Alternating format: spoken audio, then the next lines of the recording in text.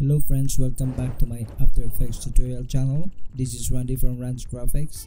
Today, I will be teaching you how to create a growing graph text title animation inside After Effects. You can download the project file on the link in the description below. Okay, let's check what we are going to be creating today.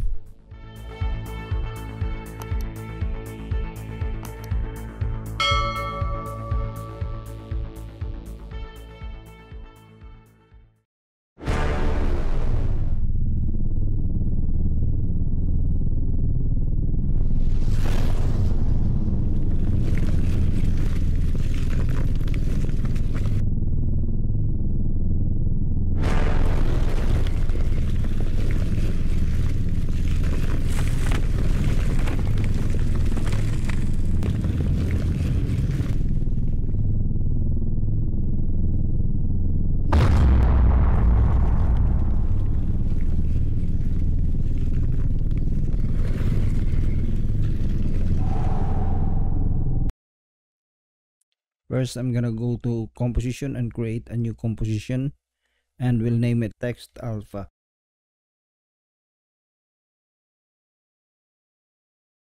(1920 by 1080p, 30 frames per second, and 10 seconds duration. Click OK, and I will grab the text tool and I will type rack. I'm using Eurofighter expanded 250 pixels size. I will center it horizontally and vertically. I will go to composition, create a new composition, and I will name it bevel alpha. The same configuration, 1920 by 1080p, 30 frames per second, and 10 seconds duration. Click OK. And then I will go to my project panel and drag down this text alpha to my timeline. Right away, go to layer, layer styles, and inner glow. Expand inner glow, change the color to black. The blending mode to normal. Technique is precise, and the size is 15. Because our background is transparent like that, we want to make it solid. All we have to do is to go to layer, add a new adjustment layer, and then go to effects and preset, go to channel, and add solid composite. Change this to black. So now when we again enable the transparency, there's no transparency anymore. So we'll disable this one and add blur, fastbox blur, just to avoid anti-aliasing. I will make this blur radius to 1 and the iterations 1. And I will check this repeat edge pixels. Then I will go to composition, create a new composition, and I will name it text manipulation.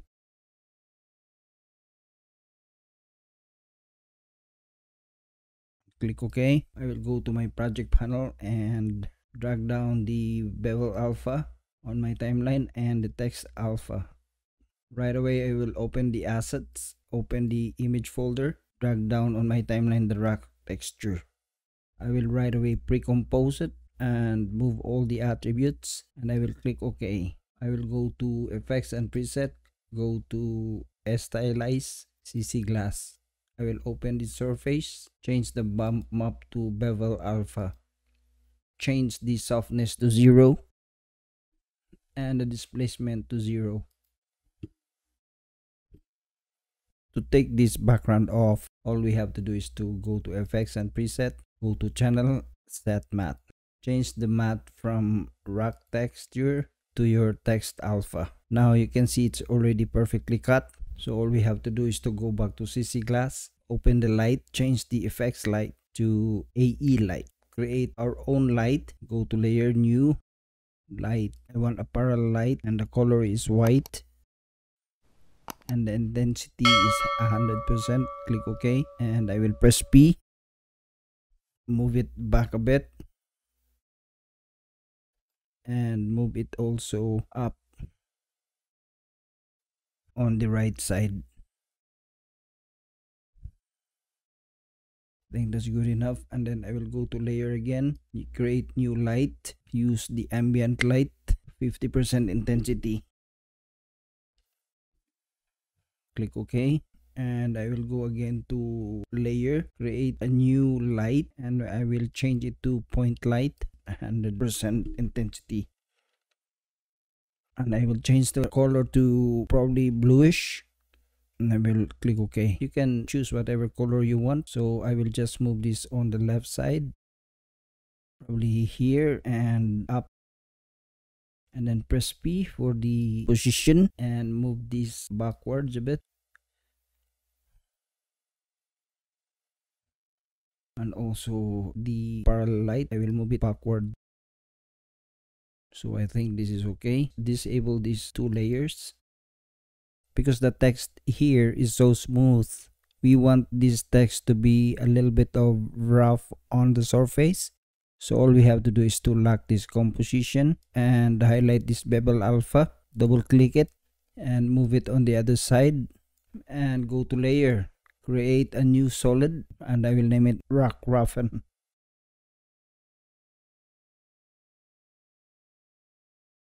And I will click OK. I will move this just above the adjustment layer and go to effects and preset, noise and grain, fractal noise. I will change this fractal type to max. I will change the blending mode here to multiply. I will change the brightness to about 60 just to create a bit of a rough on the surface, and then I will again create another solid and I will name it rock dense.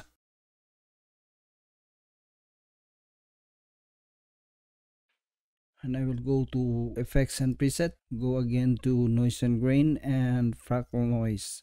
I will change the brightness to about 60, the contrast probably 250, and then the complexity 12. I will go to the rock dense layer, change the blending mode from normal to multiply.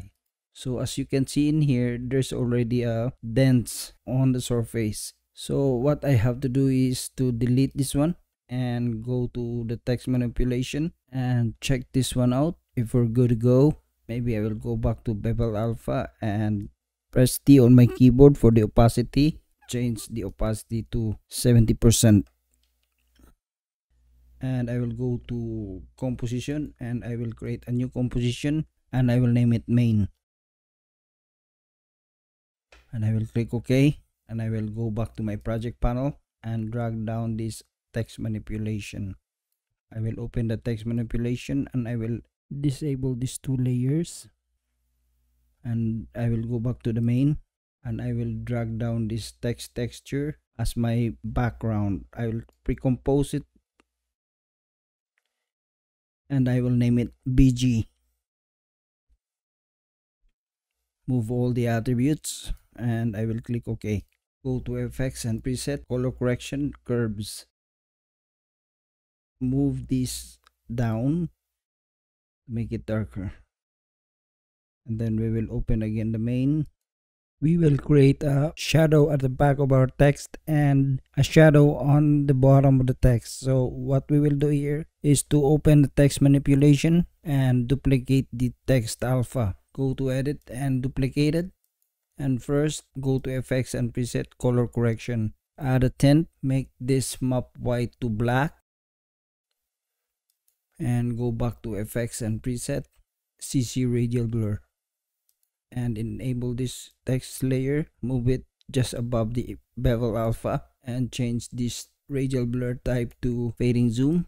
Enable the transparency. Let's see, I'll just zoom it up, move this point in here and increase the amount. Probably that's good enough. So I will just rename it text alpha shadow. Duplicate it to create a dimension on it. Change the amount to 12. I will also duplicate this rock texture. Go to edit and duplicate it, and I will drag it down below the first rock texture and go to effects and preset and add CC radial blur. I will change the type to fading zoom and the amount -8. I will go to effects and preset and add color correction, curves. I will change the RGB mode to alpha, crank it high. and then change the alpha to red. I will crank it up a bit, and I will change the red to RGB and make it darker a bit. I think that's good enough, and I will open the main. So this is now what we made.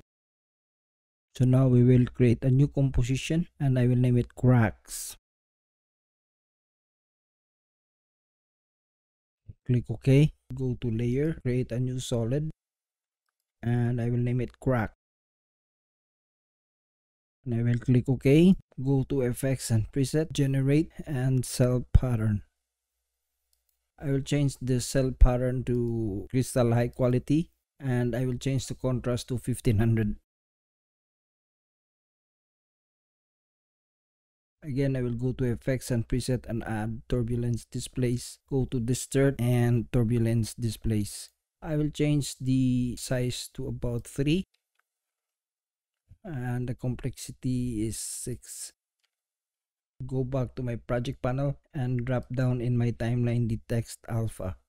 I will also open bevel alpha, drop down the cracks on my timeline. Make the blending mode multiply, and open the main, drag it down the cracks layer to my timeline, and also make the blending mode multiply. In order to get rid of the cracks on the background, all you have to do is to go to effects and preset and go to channel and set matte, and then change the matte from cracks to text manipulation, and there we go, it's gone. Open the cracks, go to effects and preset, transition, and use radial wipe. Create a keyframe and move the playhead forward to about the end of your timeline and make it the transition completion 100%. We will play this one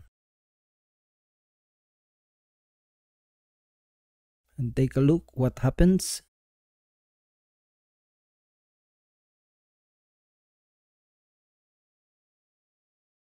There you go. So now we already have a crack animated. All we have to do is to go back to our project panel and drop down these drawing cracks. Put it just above the BG, and also the footage here, just drop it down just above the drawing, and change the blending mode here to add. If you want to move it, just press on your keyboard P for the position and drag it down a bit.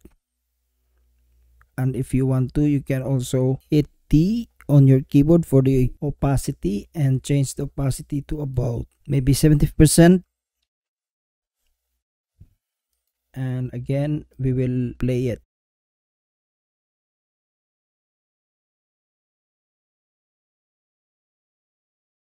Nice. So guys, we are done with our tutorial for now. I hope that you learned something on it. For those people who subscribe my channel, thank you very much. I appreciate it really. And for those people who are new to this channel, don't forget to subscribe and press the notification bell so that you will be notified for any videos that I'm gonna be uploading in the future. And thank you very much for watching my videos. My thoughts for today is that, guys, you can improve this project by being creative. Thank you guys for watching, and see you next time. God bless.